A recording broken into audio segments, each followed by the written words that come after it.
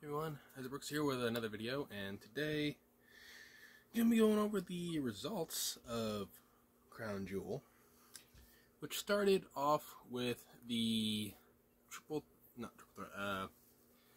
six-man tag team match between the original Bloodline and the Bloodline 2.0, the fake Bloodline. The match, in terms of entrances, had Solo Sikoa, Jacob Fatu, and Tamatanga, and Tangaloa in the corner, all coming out as a joint unit. Whereas Roman Reigns and Jimmy Uso came out, and then Jay came out through the crowd. So instantly they weren't really working as a team.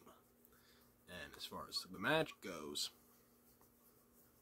it was mostly Jimmy and Jay working together and kind of leaving Roman out of it for the most part.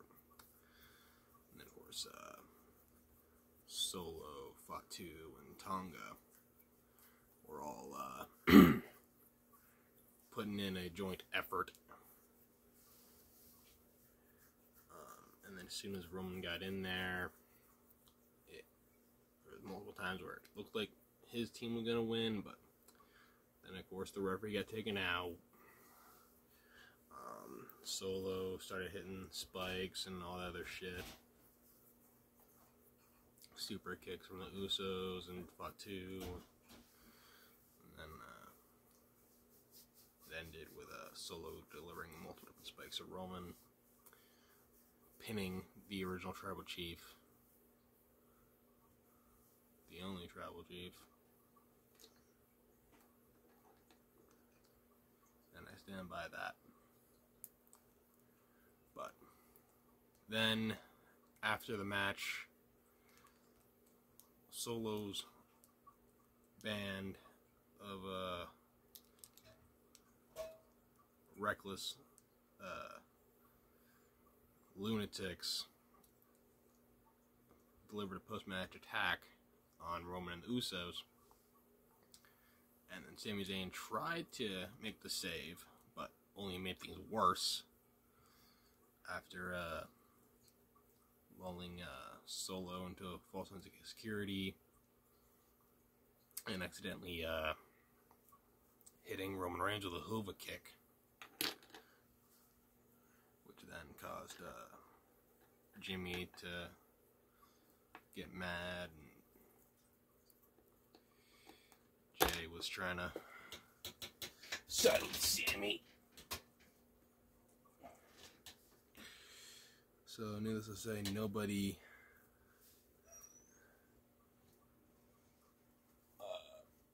on the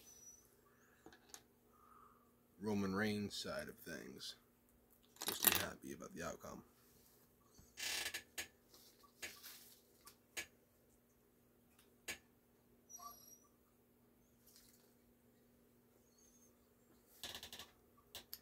So, unfortunately, Solo's version of the Bloodline got the W, which then led to the next match, was the Fatal 4-Way Tag. Lash Legend and Jakara Jackson against Chelsea Green and Piper Niven.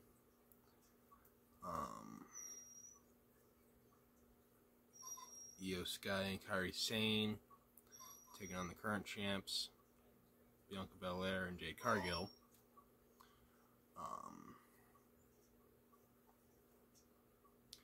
In which there was a lot of back and forth tag action and some high flying and low flying. Even some miscommunication between Sane and Sky, and then the biggest amount of miscommunication came between Green and Piper. Piper was going for some kind of top rope reverse splash kind of deal, and her intended target moved out of the way, which I think was Cargill, or maybe it was Belair, I don't remember. Chelsea got squished instead. But then that all led to Jade and Bianca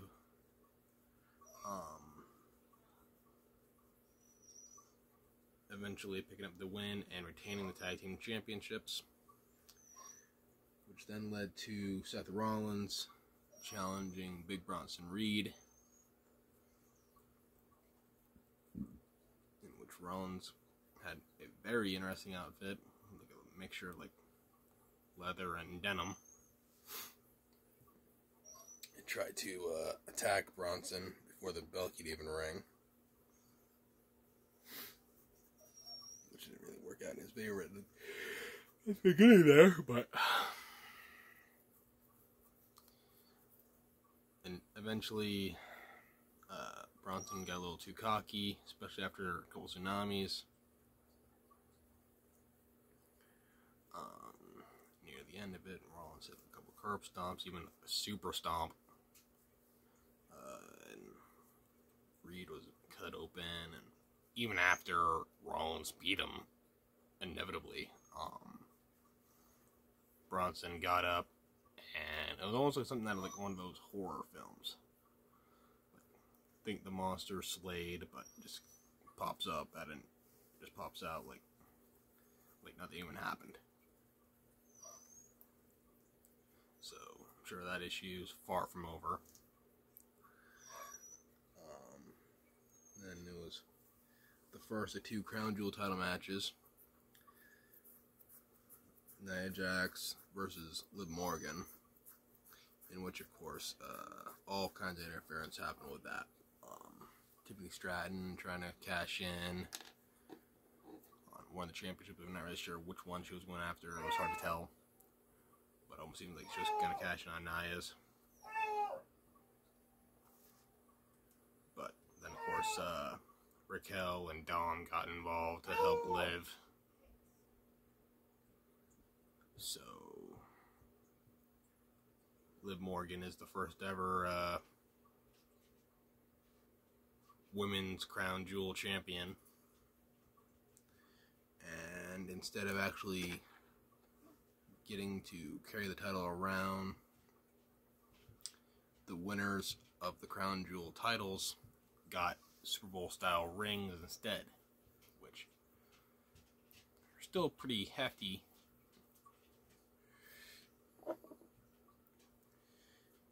Kind of make this look small.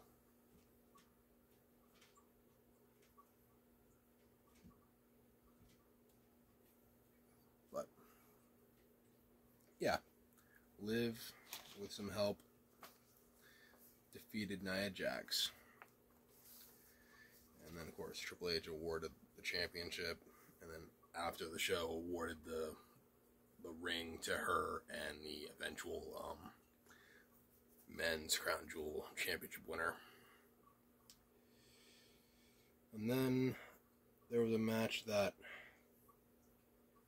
was supposed to happen, but because of let's just say chaos ensuing, it never did. It got ruled a no contest, and that was the match between Kevin Owens and Randy Orton. Orton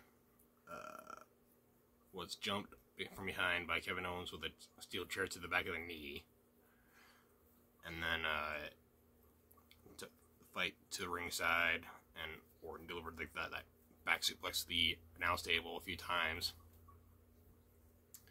and got into the crowd area where Kevin uses production stuff to whack Orton in the head, and then set him on one of the production tables, and then went to higher ground to deliver an elbow.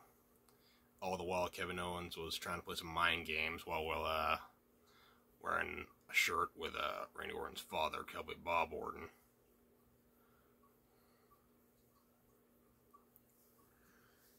So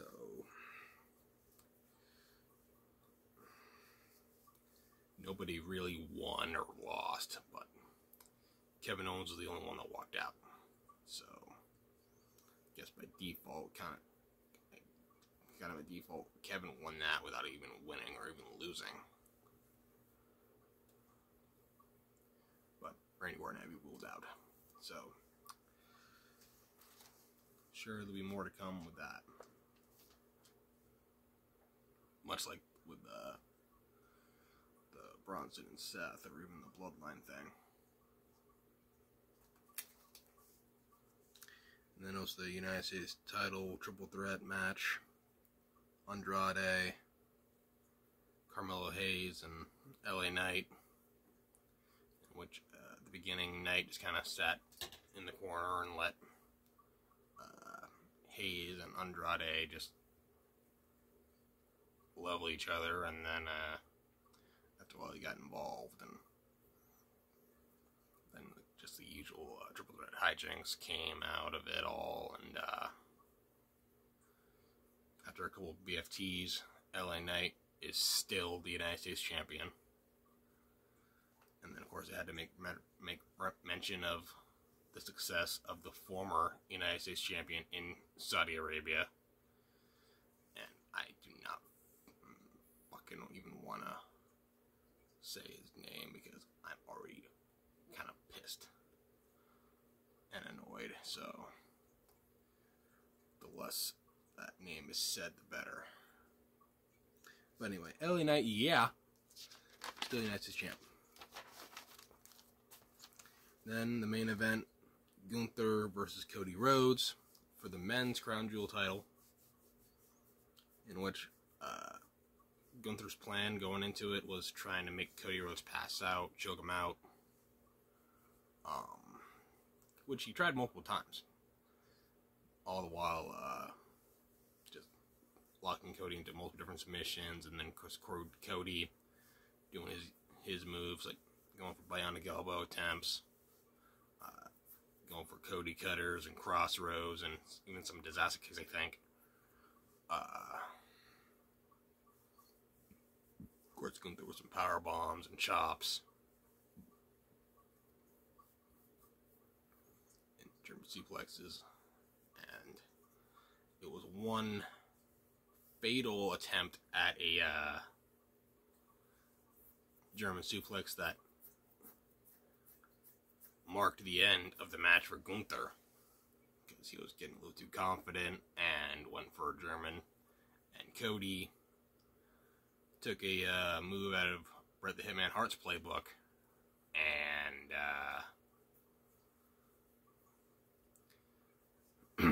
hit a roll up on Gunther. So there was a surprise roll up spot, and there's even like a hardest part of the ring spot, hitting the ring apron. So I'm sure Sean Miller got a kick out of those moments there. And speaking of, congratulations to Simon Miller on winning the Progress Wrestling Championship in the independent scene. And congratulations to success to anybody on the independent scene for that matter. So, Cody got the win over Gunther, and Gunther, despite all the harsh things that he said about Cody going into it, gave him the respect that was earned. And then, of course, Triple H and some Saudi Arabia locals presented Cody with the belt.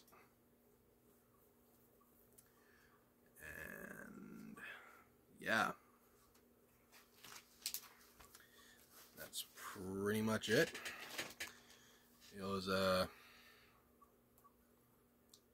all intents and purposes, it was a show. It wasn't great, it wasn't bad, but definitely could have been better, for sure.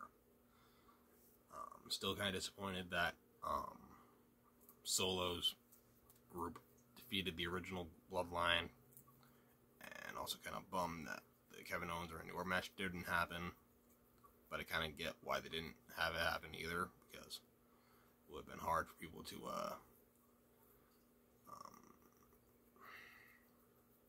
figure who would win that.